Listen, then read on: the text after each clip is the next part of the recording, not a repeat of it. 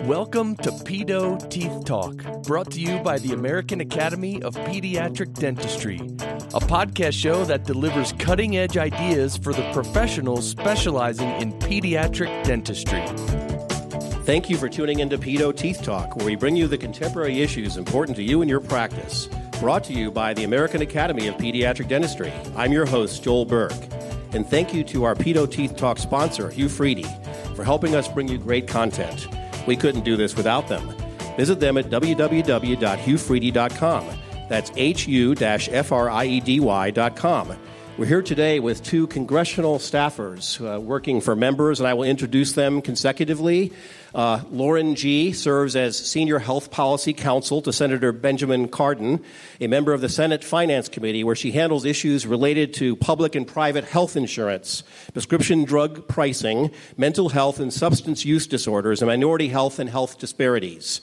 During her time with Senator Cardin, Lauren has actively worked on legislation to expand dental and oral health services in Medicaid, CHIP, and Medicare. Before working for Senator Cardin, Lauren served as health counsel to Senator Richard Blumenthal, focusing on infectious diseases and antitrust laws within the healthcare system. Prior to that, Lauren served as legislative counsel to Senator Mazie Hirono, working for the Senate Judiciary Committee on antitrust, competition policy, and consumer rights. Lauren grew up in Mississippi and graduated magna cum laude from Mississippi University for women with a Bachelor of Arts in English and a minor in Spanish and International Relations. She later earned her Juris Doctor from the University of Mississippi School of Law. Thanks for being here, Lauren.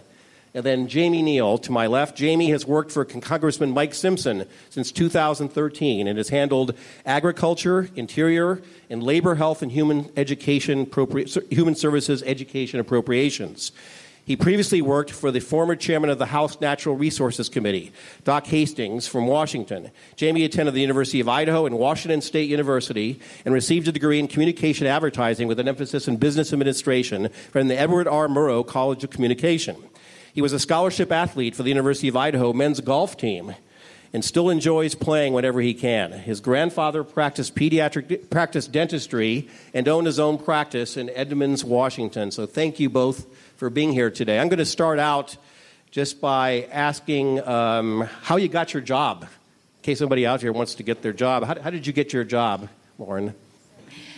So I think when you come to the Hill, it's a lot of meet and greets, a lot of having coffees with people you've never met before and really putting yourself out there. So the few things that I did was I targeted a few different offices that I was interested in working for. And I just cold called them, asked them to have coffee with me, and asked if they had any jobs available or knew if anyone was looking for something. And so I had to really put myself out there, and I struck gold with Senator Hirono's office. Their legislative director was, I think, impressed by my gumption, and so he's like, we need a judiciary clerk. Why don't you come and work for us? And from there, once I passed the bar, they hired on me as a counsel for their judiciary staff. That's great. And Jamie? So I grew up on Bainbridge Island, Washington, went to University of Idaho and Washington State University. And when I got out of college, I needed a job, so I decided I would do an internship on Capitol Hill. Lucky for me, one of my teammates on the golf team, his mom worked in our district office for Mike Simpson. So she put my resume on the top of the stack. I got an internship. I came back to D.C. I loved it. Mike got me a job with Doc Hastings, the former chairman of the Natural Resources Committee. And a couple years later, I came back working for Mike, and I've been there ever since. So like Lauren said, it's a lot of meet and greets, a lot of coffees. You know, it's relationship building is I think, the main asset in this job. So that's really what brought me here and kept me here. So coffee is a big part of the job. You drink coffee, I see. Yes. So speaking of that, on a typical day, if there is such a thing, when do you arrive, when you leave? You hear these stories. I think the former Speaker of the House bragged about living in his office, I believe. Yes. So do you live in your office, Lauren? I don't currently. There are definitely times. There are definitely times in the year where I may come in probably pretty early. I'd say 8 to 8:30, and I won't leave till 9 or 10. Right now, we're kind of in a lull. I probably come in at about 8:30 and leave at 7. It's just depending on the amount of work that I have to do. Okay. So I'm pretty fortunate. My boss is a pretty laid-back guy. So if the weather's above 60 or 70 degrees, he usually comes in the back and says, why don't you go play golf today? I was going to ask you if that happened, but you just... Yeah, so I'm going to out myself. But no, but there are days where you work super hard. You get there at 7. Right now is one of those times. My boss is on the appropriations committee, so this is the time of year when we have all the fly-ins. We take all the appropriations requests. Obviously the dental faculty loan repayment program being one of those hugely important to my boss. Have to put a plug in for that, of course. But these are the times of year when you get there at 7, you leave at 9 or 10. I mean, I've been here at every hour of the day, so it just kind of depends. But it makes up for it when you do get to go leave at 3 o'clock and play golf. So that's nice. So I just want to follow up on some of the things that were mentioned earlier in the previous part of the program, and maybe we'll just take Francisco's comments from a moment ago about getting more faculty. And let's say that he were interested, along with others here, in getting more faculty to want to come to academics and be a pediatric dental faculty member, and they didn't even know how to go about legislation. Are there ways to kind of help people formulate the actual legislation that might eventually result from these meetings? Does that make sense? My question: How do you? Most people we don't even know the process. Maybe you could tell us a little bit about that, Lauren.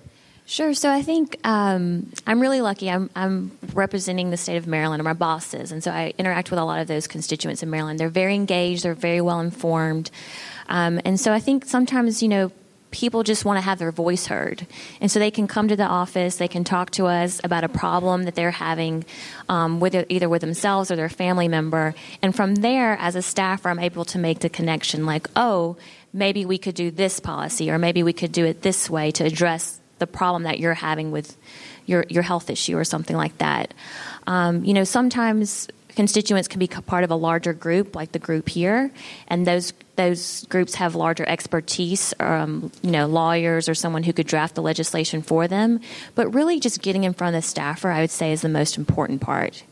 I want to follow on that because you were mentioning to me a few minutes ago that you have about 10 or 12 meetings set up tomorrow, I believe. Is that right? And then we're descending on Capitol Hill, large numbers of people about our issue.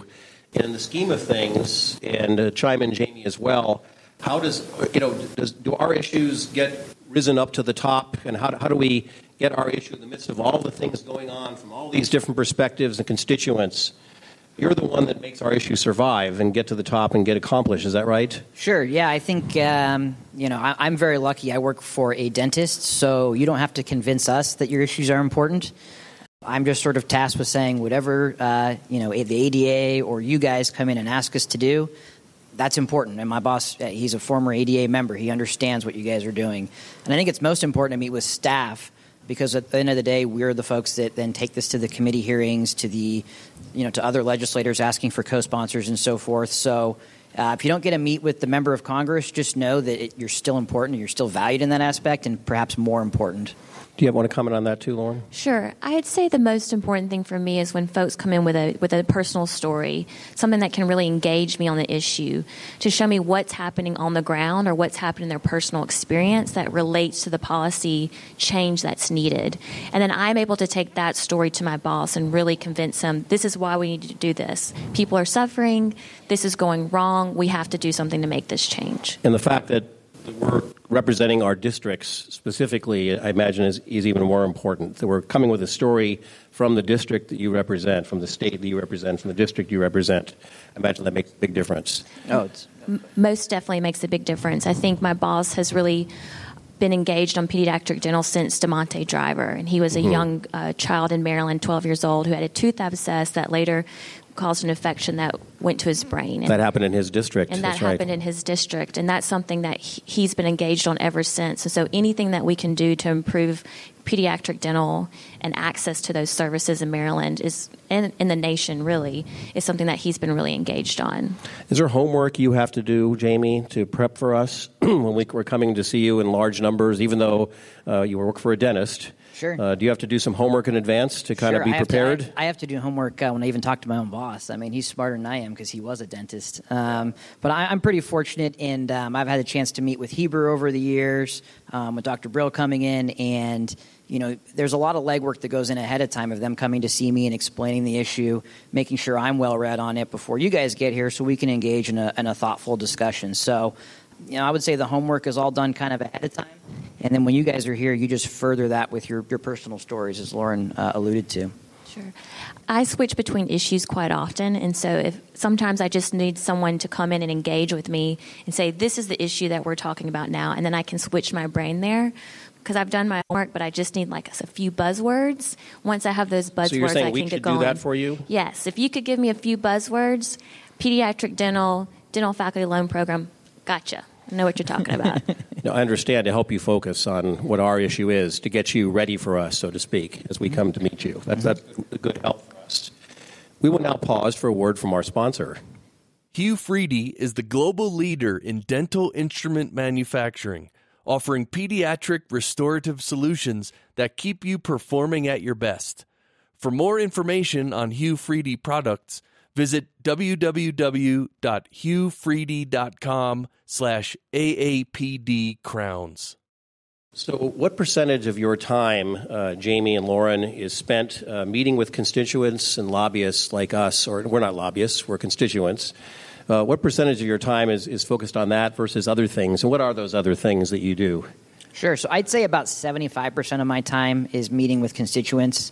There are lobbyists that come into the office. Those are the experts that help connect us with constituents.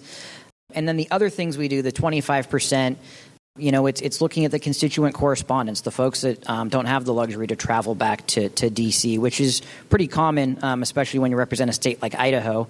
It's a long way. It's not as easy as to get from Maryland. And a lot of it's doing homework, researching the policy issues that you guys are talking about, figuring out what's going on across the country and not just in Idaho, because oftentimes we do get particular or specific Idaho stories.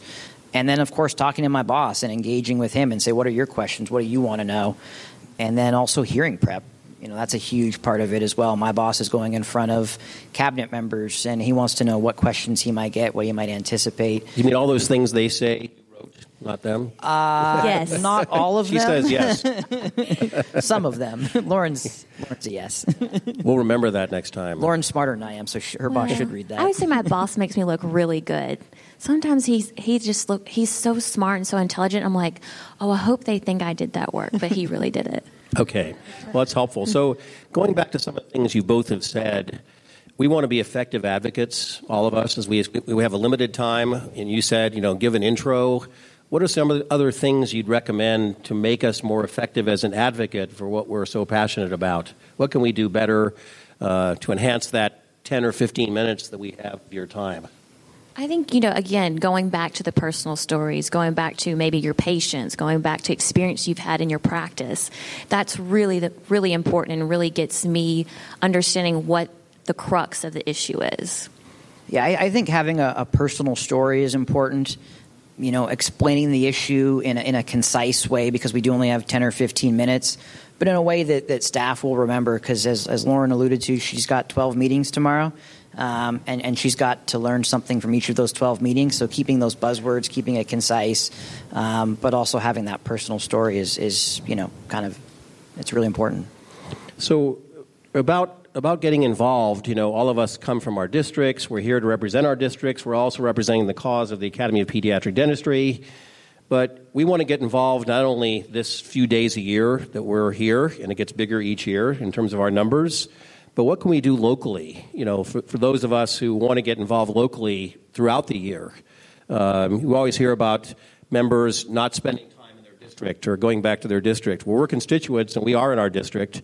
What can we do locally to get involved and from an advocacy perspective? Sure. So a lot of people don't realize that we've got district offices spread out, or state offices in the senator's case, where you can meet with staff, and that you don't have to travel all the way back to D.C. to meet. And those staff are just as important as me or Lauren. Sometimes I'm fortunate enough to travel out to Idaho and meet directly with those folks, but what I would say is set up a meeting or two throughout the year with our district staff. We've got 4 or 5 district offices throughout Idaho, which is pretty large, because my boss has a large geographic area. But go engage and meet with other staff, meet with the senator's staff, meet with your local representatives as well, and don't feel like this is your only opportunity to advocate. And the other thing I would say is don't be afraid to reach out. I give out my card that has my email address, that has our office phone number. Feel free to engage with me. Feel free to reach out, to email me. It may take me a day or two to respond, but I definitely will respond. And when people reach out to me, the more and more about one particular issue, especially that's something so important to them, the more likely I am to be like, okay, I had that bill, I was drafting it, but I put it aside. Now I'm engaging with someone again. They really want this. Let me get back on track to make sure I'm doing what they are wanting me to do. That's great. Can you, given what we said, we're talking about, a large number of us descending on Capitol Hill, talking to you, talking to all of our representatives. Can you imagine an idea from us actually making it to legislation, and how would that occur? I know that's a tough question, a long answer, but can you imagine an idea from us actually making it to legislation? Oh, absolutely. I think that there's an example right now, and we're talking about making the faculty loan repayments tax exempt. I think that's a factor of you guys talking to us. I think that's us listening. I think that's Dr. Brill, that's Heber listening as well, and then all of us formulating a strategy together. So just because it doesn't directly come from the constituent to my boss doesn't mean there's not a lot of intermediary factors that have helped. I think of us as a team at that point, and that's our best chance to be successful and get something signed into law. So, on that particular policy, I'm hopeful this year, and hopefully it makes it to the president's desk. But if not, we'll keep trying and see what we can do. Otherwise, we'll have 500 next year telling you to do that or more. Yes. Lauren, anything from you on that? Sure. I just think the best ideas generally come from constituents because they're the ones who are in the community, who are seeing what's happening. I've had a bill that I worked on for the substance use disorder for the opioid package came from a constituent, and we were able to get a version of their idea into the opioid package. So it really happens more often than I think people realize. I think you just kind of have to have the courage to be able to step in front of your legislature and ask them for what you want. Now, we talked about things that we should do when we come see you as an advocate. Are there things that we shouldn't do? Are there things that we should avoid doing in terms of behaviors or words spoken that you can think of that you'd be willing to share with us? Yeah, absolutely. I think that, staying on the topic of dentistry, staying on the topics that you guys are talking about today, you guys truly are the experts. So take your 10, 15, 30 minutes, whatever it is, to talk about what you know. If we get a little off topic, there's a good chance that we won't even know what's talking about. If someone were to come in and ask me about trade policy, I might just kind of look at you with blank eyes because that's not my area of expertise. And so I'm not sure if that's an effective use of anyone's time. So, talk about what you guys know, because you guys really are a hugely valuable resource and asset to us. And let's take advantage of this time. The one other thing I would say is that a lot of folks on Capitol Hill are fairly young. So you could be meeting with someone who's 20 to, 32 or so. So don't get discouraged if you're meeting with a younger staffer. They're just as engaged and willing to help you as someone who is more of a subject matter expertise in the office. It's just, I don't get mistaken for an intern anymore, but I used to. And so it'd be sometimes frustrating if people didn't take my engagement with them seriously. So I just want to make sure that y'all know that we're very serious. Even the folks who are young, they're very serious and they want to be able to help y'all. That's fantastic. So any other advice about the actual meeting? And I think one thing I wanted to ask you specifically in terms of how we should handle ourselves, we come in groups sometimes, especially if you're from California. There's probably going to be like 70 people. No, in some of the meetings, not that many, but there'll be a large group. And would you advise us to have one person do all the talking, or would you prefer when we go around the room and each person says this and the next person says a bullet point? Which is better for you, generally speaking? I think it's important that everyone speaks because everyone's got a story. But I would say allow the constituents in the room to have their time with their member, with the member's staff. I think that's most important because that's how the process is set up. So if you're from Idaho and you're in my office, talk my ear off. I look forward to it. But if you're in other offices, maybe give the Californians a chance to speak and so forth. Great. No, I would just say I've seen it done many different ways. I think as long as you're getting your point across, I like when everyone does an introduction so I can know where they are from the state. Mm-hmm. So that's how I generally like to start off my meetings. And then, hey, what do you want to talk about today? I'm here for you. Great. I think we're ready. We're ready for you. So thank you so much to both of you for taking your time to come talk to us today. Really appreciate it. Trust me when I say we're much more scared of you guys than you are of us, because you guys are the bosses, you're the voters. Thank you so much. Thank you. Thanks. And thank you for tuning into Pedo Teeth Talk, where we bring you the contemporary issues important to your practice. Brought to you by the American Academy of Pediatric Dentistry. We'll see you here next time. Pedo Teeth Talk is brought to you by the American Academy of Pediatric Dentistry, the show that delivers cutting-edge ideas for the professional specializing in pediatric dentistry. If you have any questions or comments, please email info@aapd.org. We welcome your ideas for future shows and guests. For more information on the American Academy of Pediatric Dentistry, visit aapd.org.